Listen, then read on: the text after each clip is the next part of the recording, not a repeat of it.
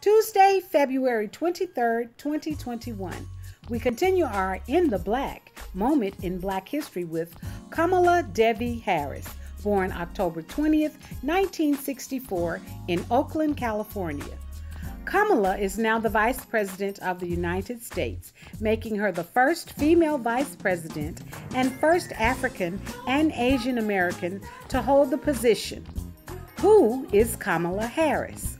After attending Howard University and the University of California's Hastings College of Law, Kamala Harris embarked on a rise through the California legal system, emerging as State Attorney General in 2010.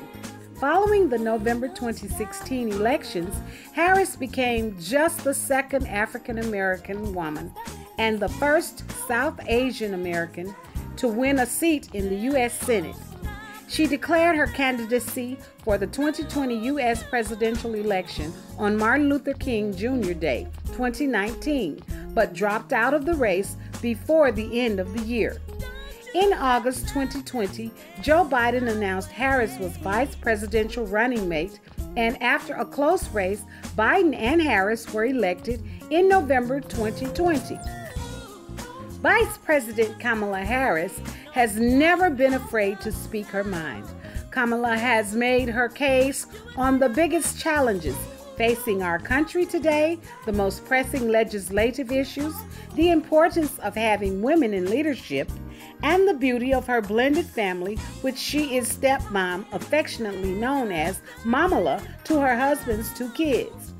Kamala credits her mom with raising she and her sister to be strong Black women. Two of her most memorable quotes: "There is no vaccine for racism.